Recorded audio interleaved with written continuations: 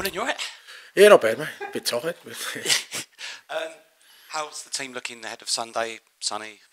Yeah, last night all good. No issues out of last night. Obviously, bit of fatigue with some of the boys because I haven't played for a while, but all good. Sonny, yeah, no, he's still not right. He's still not feeling 100%. So he won't train today. So unlikely for the weekend, and we'll see how he is beyond that. James Maddison on Saturday, he looked a bit down because he obviously wants to be part of a winning team. But how proud of you last night? He showed real maturity and leadership. He spoke really well post-match as well. It sort of justifies you giving him the armband, doesn't it?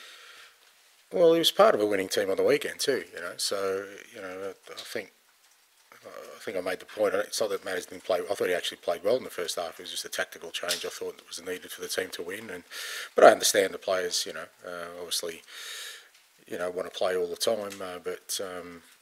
Yeah, I thought he was really good last night. I thought his leadership throughout the game was good in the way he played. He was really positive on the ball, and kind of when we needed moments of creativity or discipline, he was there. And I thought, especially in the second half, obviously Mikey had that spell where he was really feeling good, and I think Matters made a point of just kept giving him the ball. I thought that showed real leadership, because in that moment it's easy for sort of Matters to try and do things himself. But I think he sensed that Mikey was doing some special things and kept giving him the ball. So look, he's a vice captain. He's one of our leaders, and last night I thought he really stood up and played well. But I thought he played well on the weekend too. So yeah. But you're delighted he called him Neymar as well, aren't you? Yeah, brilliant. Yeah, great. Look, I think we all understand with young players you do have to be really careful. But as I said after the game, I don't get the sense that that's going to affect Mikey at all. And there's no denying he was great last night. I thought he was great the whole game, especially in that period. And exciting for us. Another player Maddison had an influence on last night was Richarlison. He's never played badly for you, has he? It's just on and off injuries, isn't it, during your time here? What do you have to do to keep him fit, and what do you say to him? Because he's a confidence guy as well, but he's played well under you. Yeah, no, he's always contributed when he's played. But like I said, we've worked really hard, and to be fair to he's worked really hard. This rehab time, not just from his injury, but just getting him into a better physical condition. And he looked good last night. He looked strong. He looked lean. He had plenty of energy, and he's going to be a really important player for us for sure. Like I said, we took a little bit of a different approach with him. Hopefully, with the objective of breaking that cycle where he comes back for a bit and breaks down. And credit to him, he's worked hard and he's feeling really good about things. Great for him to get a goal last night. Thank you. Thanks, Charlie. Hi, Ange. It's fair to say that Mikey Moore yesterday played really well, but he hasn't started in the Premier League so far. So do you imagine that he's kind of getting to the stage where he's now ready to start a Premier League match? Look, he's ready to start any game. It's just, like I said, I just feel that, especially with young players, you've just got to be, really careful about, their introduction into senior football. It's not like he's, even last year he didn't really have a full season of football. He had quite a few injuries, or a couple of injuries that left him out. He went from under 18s football to playing very little under 21s before we integrated him. So you have to look at that. I think he's still physically growing, and you have to take that into account. So I think he's ready to play, start a Premier League game for sure. But it's about, for me, it's about making sure that for us, what we want to do is continue to kind of develop Mikey in the right way, give him the platform to keep improving. And so far, whatever we've asked of him, he's made a real impact, and the plan is to continue to do that. And in terms of this weekend, it's another away game. Obviously, your last one was away to Brighton. What do you want your players to take away from that performance against Brighton going into this one against Crystal Palace? Yeah, well, look, I mean, I think kind of I addressed that. I think it wasn't something that has been a common occurrence for us.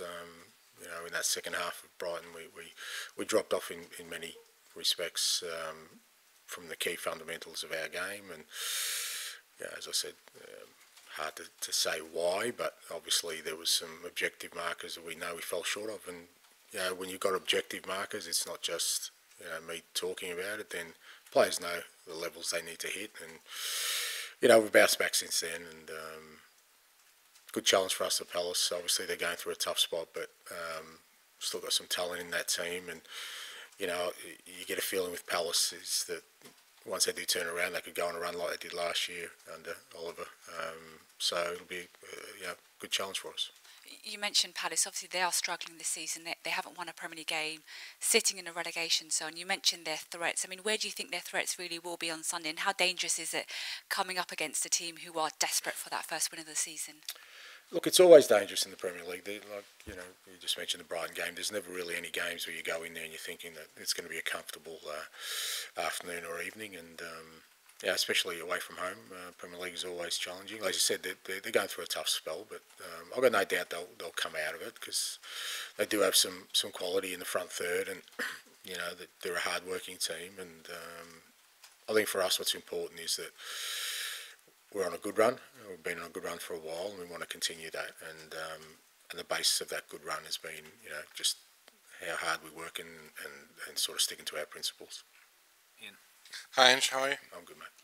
So how special is Mikey Moore? How special can he be? I mean, wasn't so long ago everyone was saying England's next world-class youngster coming through was Jude Bellingham, which was right, and then Cole Palmer. How special? Look, I don't know. I mean, I don't know what you mean by special. I mean, he's a talented young player. He's a bit behind the guys you've mentioned because, like I said, he hasn't started a Premier League game yet, so we've just got to be careful about sort of... And I think Mikey just wants to be Mikey. As I said after the game, that what I do see with him is he's very mature for a 17-year-old. He handles things really well, both positive and negative. He works hard every day,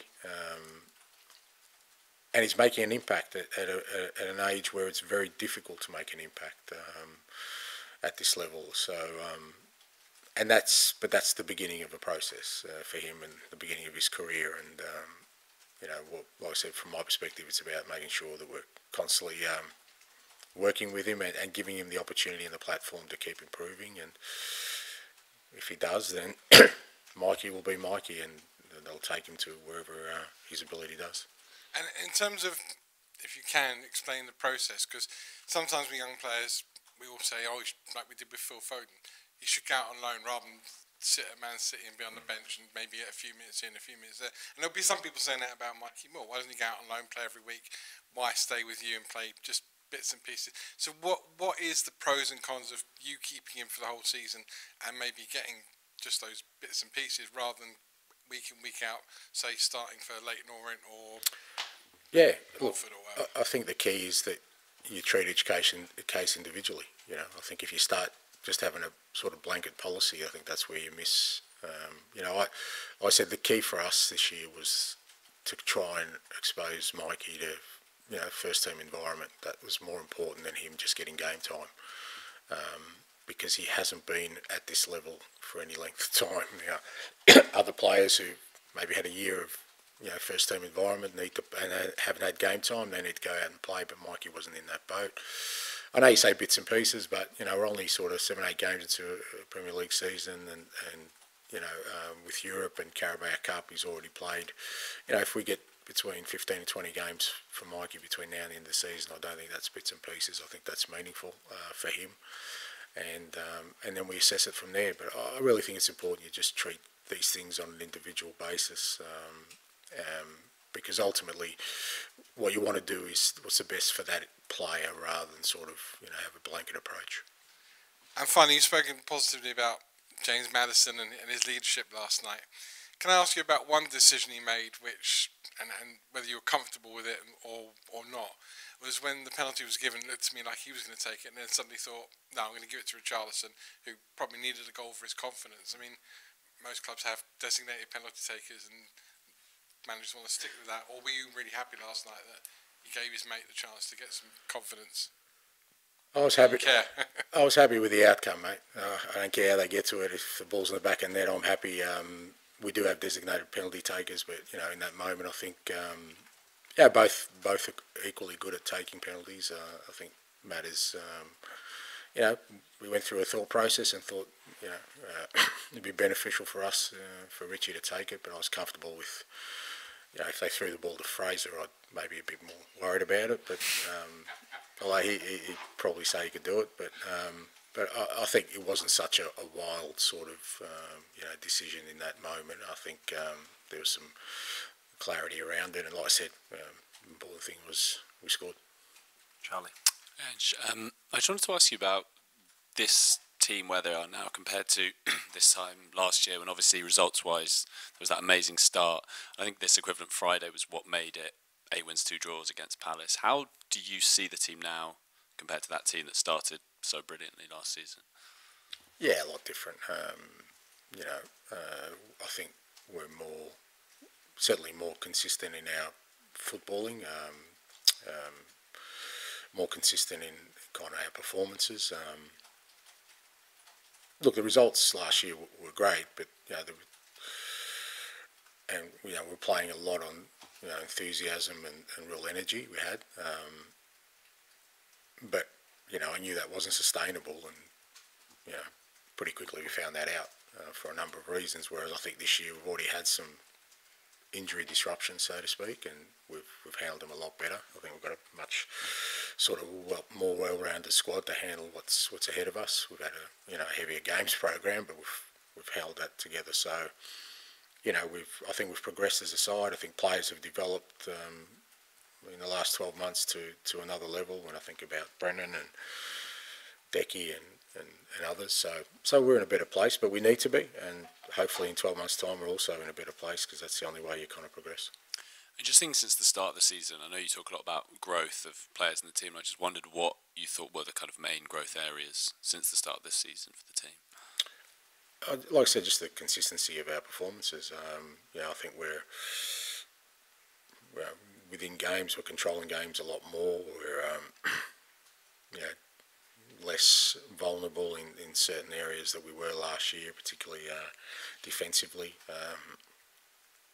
and just a lot more cohesion in our sort of build-up play, in the middle of the front third, and I think a lot more threatening in that front third. I kept saying last year I thought that was the area we needed to improve the most, and I think we're getting there now. I think, obviously Brennan, is becoming a real threat there. I think obviously Sonny always is. Getting Dom in has been fantastic for us, and with, like I said, with Decky in the midfield now and Matters, we just look a lot more threatening going forward. So all those kind of areas.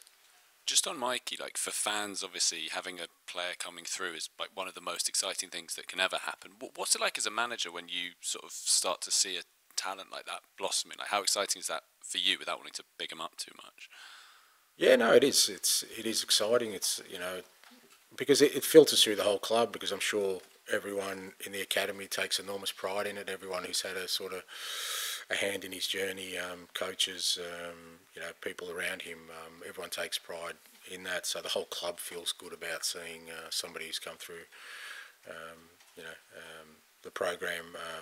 As a manager, you're excited, that at 17 you've got a player who's already, like I said, showing a maturity in mindset, where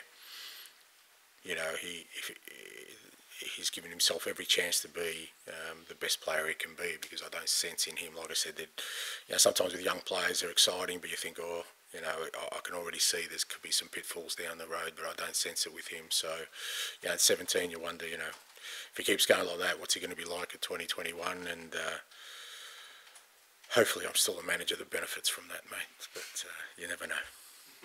Hi, Ange. Jed Spence, how is he in regards to his fitness? Getting closer, so we're hoping kind of next week join back in training. Okay.